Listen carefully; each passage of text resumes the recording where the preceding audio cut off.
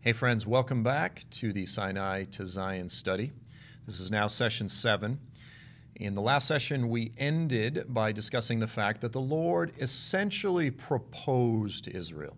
He said, if you will say yes to what I'm offering you, if you will say yes, if you will obey me, if you will be careful to observe all of the commandments that I'm about to present to you, then among all the nations of the earth, you will be my special possession. You will be my prized possession among all the nations of the earth, if you say yes.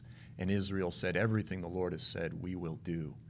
So in similar fashion, after the form of a man proposing to his potential bride-to-be, the Lord proposed to Israel, and Israel says yes. And so here now is Israel. They're at the base of Mount Sinai, and they're about to enter into what we will see is clearly framed in pattern and told to be essentially a marriage covenant at the base of Mount Sinai. Now, to be clear, I say marriage. It really, in more technical terms, is a betrothal covenant.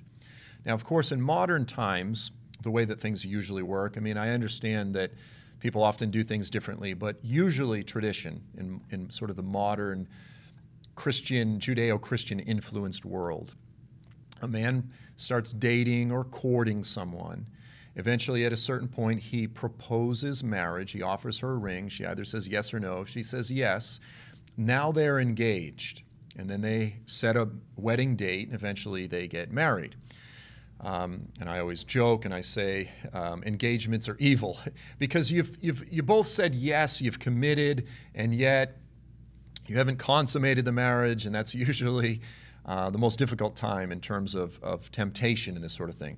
But now in ancient times, things were a little bit different because they practiced something called betrothal and marriage.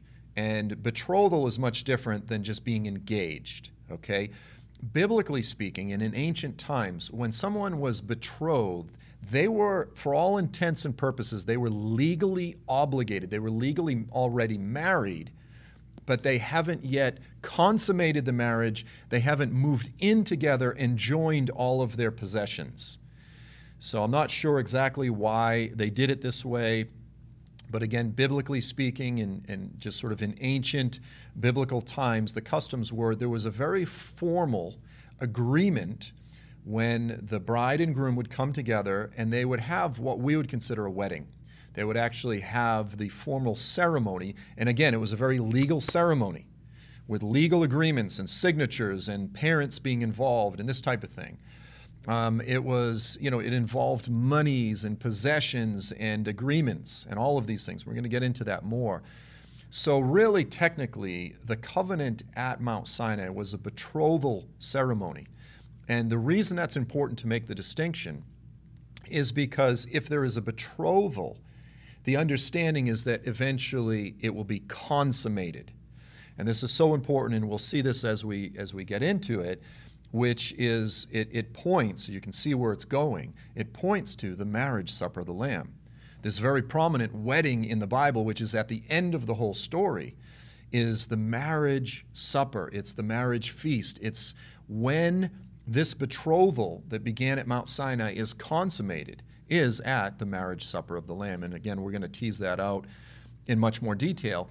But in keeping with the form of a Jewish wedding, okay, at the base of Mount Sinai, the first thing that happens is what's called a mikveh.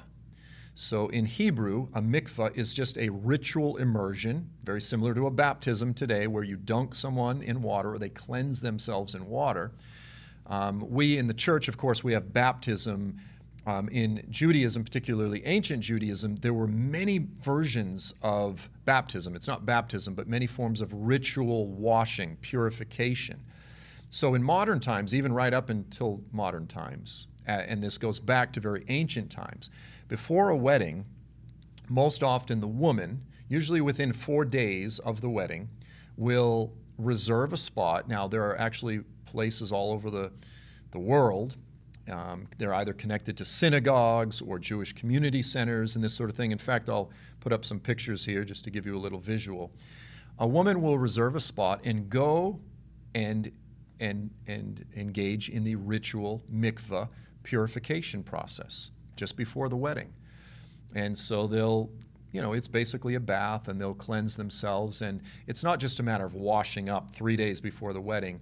It has a much deeper spirit, just like baptism. It has a deeper spiritual meaning. There's an outward process, which is literally washing oneself in water at, again, a synagogue or a Jewish community center or this type of thing. But it speaks of a deeper inward preparation for the wedding. Okay, so here they are. They're at the base of the mountain. And the Lord says this to Moses in Exodus 19, verse 10. The Lord also said to Moses, "Go to the people and consecrate them today and tomorrow, and let them wash their garments and let them be ready." So just before Israel enters into this covenant, because, the fireworks are about to begin, and we'll see that in some of the next sessions. But before they enter into the Lord coming down and showing up and appearing before the people and entering into this very dramatic covenant, there is the mikveh. There is the mikveh. And this is not accidental. This is not something I'm reading into this. This is something that you'll see understood within Jewish understanding of this passage. This was the ritual purification before the betrothal, or we could say the marriage ceremony. Again, to be technically accurate, it was a betrothal covenant. The Lord says to the people, wash themselves, because in 3 days from now, I'm going to come down on the mountain. And that's where the covenant begins. So this is a little bit of a shorter session, but that's okay. In the next session, we're going to jump into the beginning of the actual covenant itself. So amen and amen. God bless. We'll see you next time. Maranatha. Hey folks, thanks for watching the Maranatha Global Bible Studies. We pray that these resources encourage you. It has been a value to us from the beginning of FAI to produce quality media to resource the global body and give it away for free and free forever. Now that said, if you want to join us in reaching those who do not have the gospel, we invite you to jump in on our $5 a month giving campaign. Literally skip a coffee and you can change the face of the Middle East in the 1040 window. Head to faistudios.org where you can give safely and securely. Maranatha.